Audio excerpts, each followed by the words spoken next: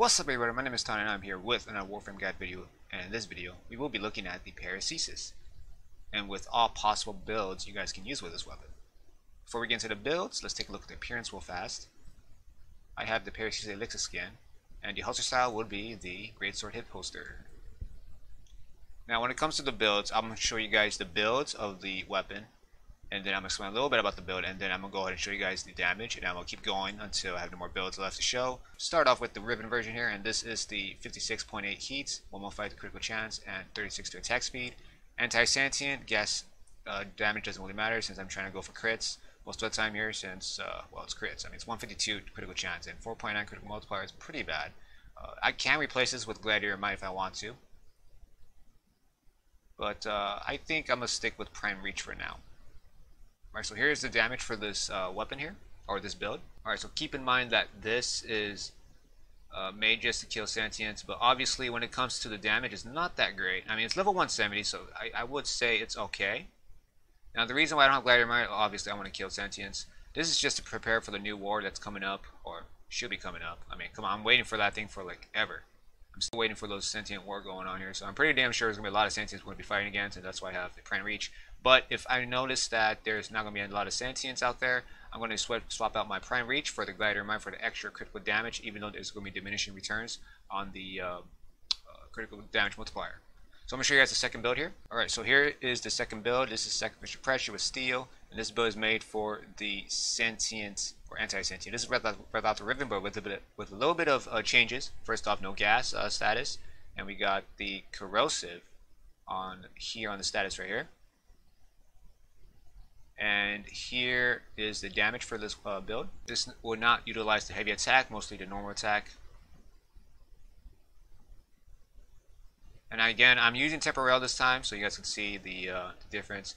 I prefer Cleaving Whirlwind besides Temporal because of the Spindle Wind, but this is actually not that bad. Temporal is actually another must-have. So those are the damage. Obviously, I have Corrosive and not Gas, that's why I do a little bit more damage than these guys. I'm gonna try to do different combos here. So I'm using a block attack while attacking. Alright, so that's that. I'm gonna show you guys the third build right now. Alright, so here's the third build, and this build is made for the heavy attack, of course against sentients. Now, you guys can modify this by a little bit. If you guys are not gonna be using, if you guys are gonna be using a heavy attack but not against sentients, swap out Sacrificial Pressure for the regular pressure point, because obviously you do a little more damage without that. But make sure you keep in the Sacrificial Steel. That's a must-have. So I'm gonna show you guys the damage on this. Alright, so here's the damage.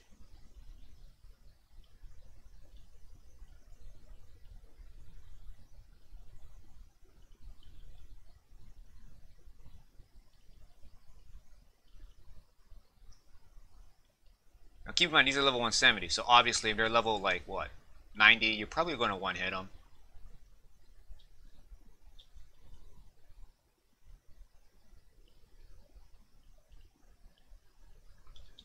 If I do a jumping attack, maybe I can kind of hit. That's what damage it does. That's not much damage it does. Yeah, it's not worth it. Just use the regular heavy attack. So that's the damage on the sentient. I'm going to show you guys the fourth build, and this time it's not going to be anti-sentient this time. Alright, so here is the fourth and final build. Now, obviously there's other builds out there, but the builds I'm showing you are pretty much the ones that are pretty good against high levels, obviously. Pretty sure you guys can do like 60 status chance spawns and fill it all up and just do condition overload if you guys want to. However, this build is pretty much not that bad. Now, keep in mind that when it comes to my Sacrificial Steel builds on the previous melee weapons, those are just Sacrificial Steel without Blood Rush, obviously. And the reason why is because obviously you want to put Blood Rush on all your melee weapons. That's like a must-have. For those that just want to use Sacrificial Steel with other mods that doesn't rely too much on the combo multiplier, that my Sacrificial Steel builds will probably help you guys just by a tad bit. Otherwise, Blood Rush will really help a lot, because melee weapons are made for endless missions, and since you want to keep up the multiplier of the combo as much as you can, obviously you want to get drift contact on that. So this build right here is pretty much, you guys can interchange what mods you guys want.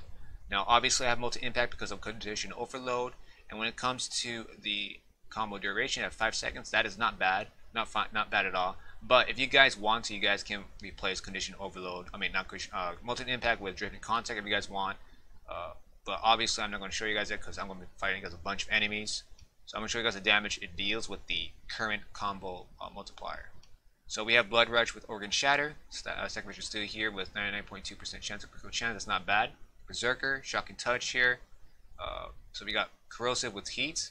And Condition Overload for the status mods here. I'm going to show you guys how much damage it does against heavy gunners. Now keep in mind these heavy gunners level 170.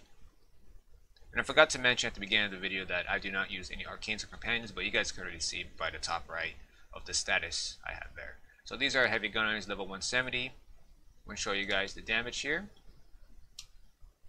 Now I'm using Tempo Royale. Usually Cleaving Whirlwind would help a little bit more, but I'm just going to show you guys Cleaving Whirlwind real fast. So notice that I already finished most of them up pretty quickly already at level 170.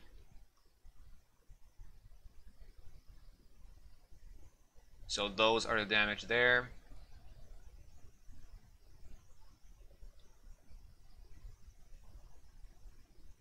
Now again, this build you guys can interchange the mods to different mods. For instance, you guys can replace multi-impact with drifting contact, or you guys want to get status chance, you guys can put it at 60-60 status chance mod if you guys want more status chance. Up to you guys. But this build alone should kill any level 170s within a few seconds. Obviously, you just got to build up the status and whatnot. And look at that! I already kill them all instantly fast. So those are the builds for the Paracesis. Hopefully, this video helps you guys a little bit. I will do a little bit more or a lot more of these unique videos of weapons. For instance, Zenith or Azima, I'll try to make videos for those since those are pretty unique. So Paracesis is pretty unique because of the mastery, or not mastery, the mod capacity, as well as being a sentient weapon. I'll probably do Shadow as well, so keep in mind about that. So thank you guys for watching. Subscribe to support my channel. I'll be doing a lot more videos. Until we meet again, you guys, peace out.